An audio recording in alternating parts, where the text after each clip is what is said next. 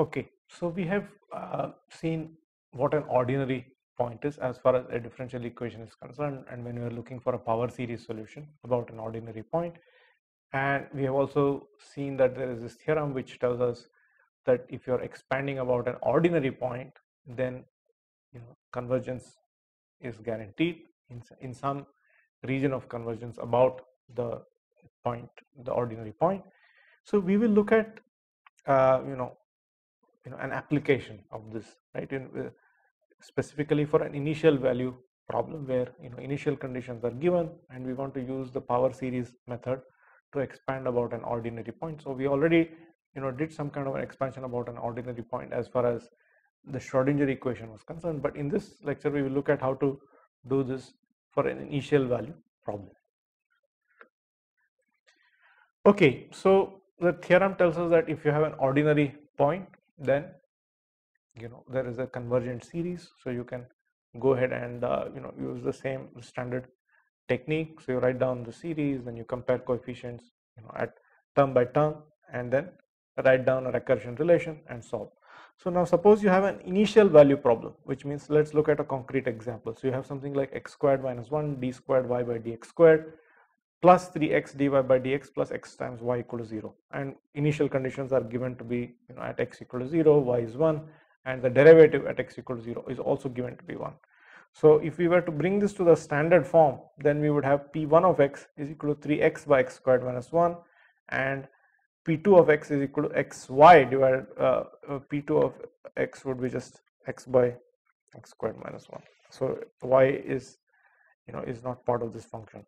So x by x squared minus 1. So we see that both of these functions p1 and p2 have singularities at x is equal to plus or minus 1. At every other point, both p1 of x and p2 of x are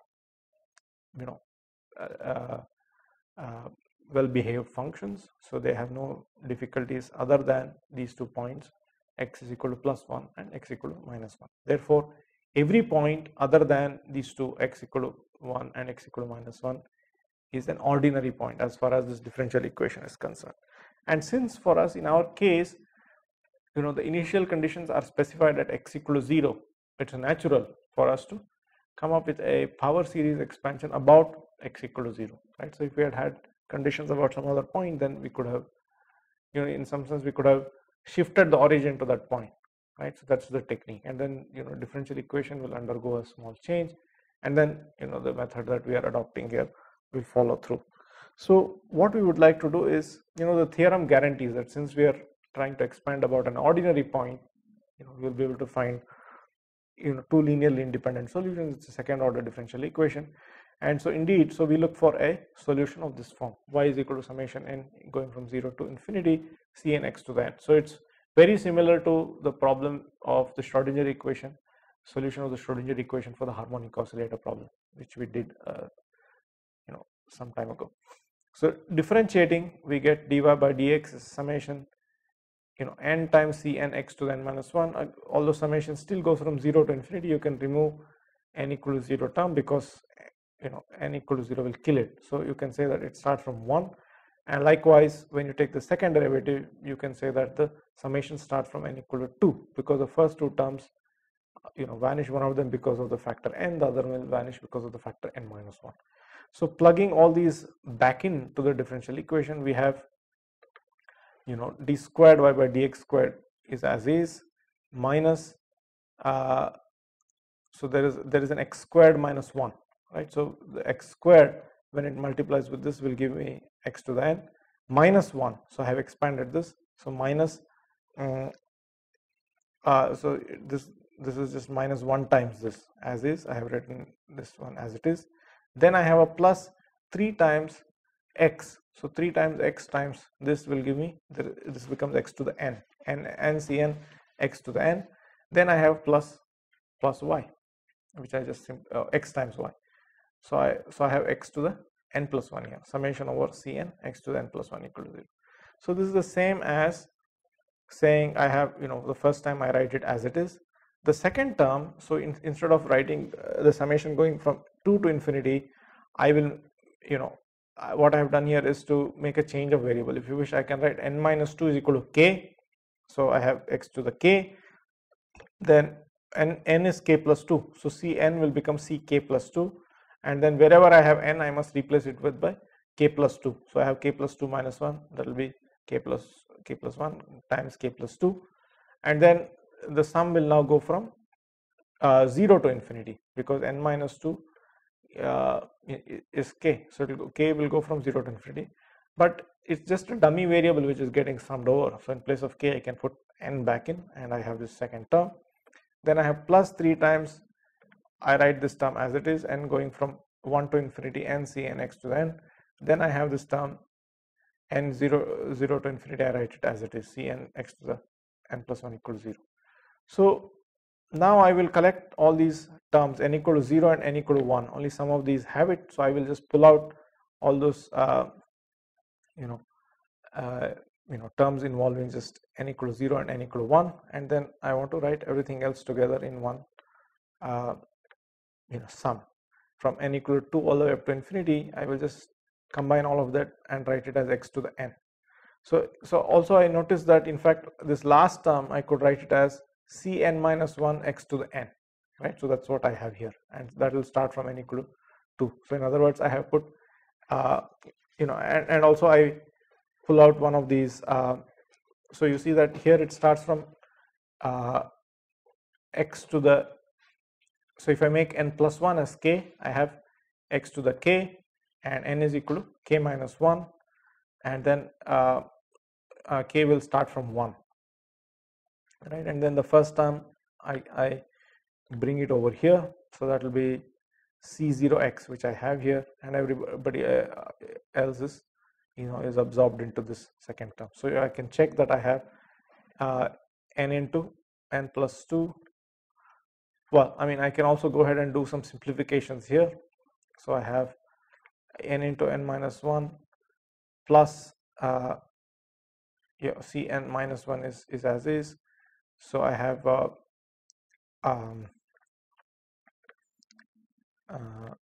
n into n plus 2. So I have so this is the first term, and then I have a minus n plus 1 times n plus 2 Cn plus 2 x in the second term indeed. Yeah, so I have combined this term with this plus 3. So if I do this, then I have n into n minus 1 plus 3, which becomes n into n plus 2. So I'll just combine the first and the third term. So then I have n into n plus 2 Cn minus n plus 1 times n plus 2 Cn plus 2 plus Cn minus 1. And then there is all this stuff involving these first two terms. There is just minus 2 C2 for it's the constant term, and then I have also just pulled out all these stuff corresponding to just x, right? So you can verify that this is true, and this whole thing must be equal to 0. So now comes the key point of these arguments, which is that term by term every coefficient must be 0, because this holds true for any x. Therefore I have minus 2c2 is 0, then I have c0 plus 3c1 minus c3 is 0, and I also have this recurrence relation, which I can get n into n plus 2 times Cn minus n plus 1 times n plus 2 times Cn plus 2 plus Cn minus 1 must be equal to 0 for all n greater than or equal to 2, right? So an equivalent way of writing down this this recursion relation is to write Cn plus 2 in terms of Cn and Cn minus 1. So I have n into n plus 2 times Cn plus Cn minus 1 divided by n plus 1 times n plus 2 for n greater than or equal to 2. That's Cn plus 2 for you. So we can obtain all the coefficients in terms of C0 and C1. If we have C0 and C1, then we put, so we have already got C2 to be 0. So C3 is C0 by 6 plus C1 by 2, right? So this is just the second equation. And then after that, C4 I can get using this. So if I put n equal to 2, I will get C4. You can check that this will just turn out to be C1 over 12.